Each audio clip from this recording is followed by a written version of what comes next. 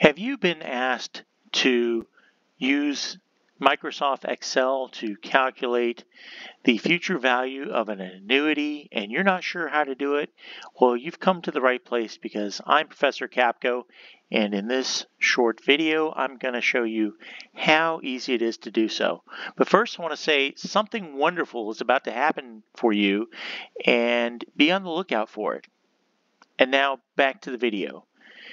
In this problem, we're going to look at how to calculate the future value of an annuity. An annuity is where payments are made on a regular basis, and in this case it's a regular annuity. The same payment is made each month and it earns interest over time, and we want to know what the value is down the road. So this says, what is the future value of an annuity in which $450 per month is paid into for 30 years and it earns 8% interest. I'm going to show you how in Microsoft Excel to calculate that. First, we've got the information laid out here. The payment is $450 per month. We have 12 months in a year, so there's going to be 12 payments per year. It could be quarterly, 4 times a year. This where payments are 12 per year. The rate is a constant 8%, and the number of years is 30. So we want to know how much this is going to be worth in 30 years with the payments that are invested in it and the interest that each of those payments is earning over time. And we're going to use the future value calculation and formula that is provided within Microsoft Excel to do this calculation. So here I've written future value, and I want the answer to go here in this cell that I've clicked on, which is E11. Thank you for the thumbs up. That's really appreciated. It really helps out the channel. And I'm trying to do the best to give you information that you can use in your classes. So I'm going to put the equal sign that tells Excel that I'm about to enter a formula. And I could go FV for future value. And now I'm going to put a parentheses. And it tells me that this returns the future value of an investment based on periodic constant payments at a constant interest rate. And that's what we have. We have constant payments of $450. The interest rate is constantly 8%. There's no change in interest or in payments. So this is the exact formula we want. I put the parentheses in, and it tells us the first thing we need to enter is the rate. I could type the amounts in here, but I want to make this an interactive and spreadsheet that I can update amounts. So I'm going to use cell references instead of actually calculating, or instead of actually entering the amounts. So our rate is 8%, so I reference the cell that 8% is in, but that would be an annual rate. Here we need to use a rate that is per month because we have monthly payments, so we're going to compound it monthly. So I take that cell reference and I divide it by 12, comma. The next thing we need to put in the number of payments.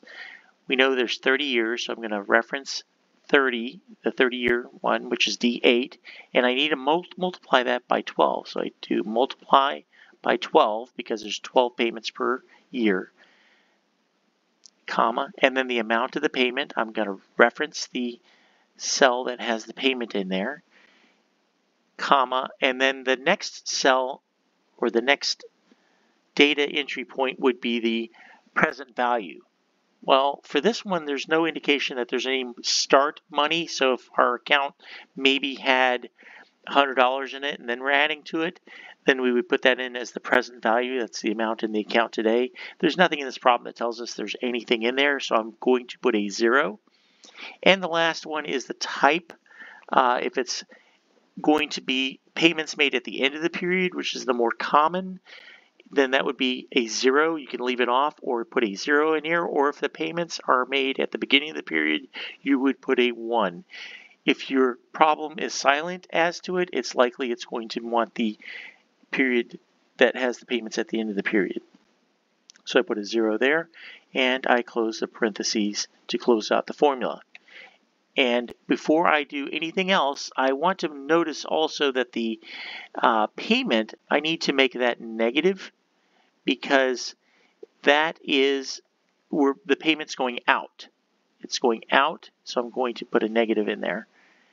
And all I need to do then is hit the equal sign, and you'll see we've got all these hash marks. What does that mean? Well, that just simply means that our column is too narrow. So I just go up here and widen the column, and you will see the answer, $670,000, $670,661.75. That is the amount that the future value of this stream of payments would be. I can also change these amounts. Let's say I decide to put in $500 a month and see what that works out to be. If I put in $500 a month, well, it jumps up to $745,000. And let's say we have a better interest rate during the period. Let's say instead of 8%, we have 10%. Let me raise that. And again, it makes the amount so high that our column's not wide enough. I widen the column some more, and look at, we have over $1 million. So this is a nice little feature. You can change the amounts of your interest or your payments or the number of years. And since you use cell references, it will just recalculate everything for you. It's a convenient way to maybe calculate money that you might want for retirement, or just for your class, or if you're figuring out the value of a particular investment.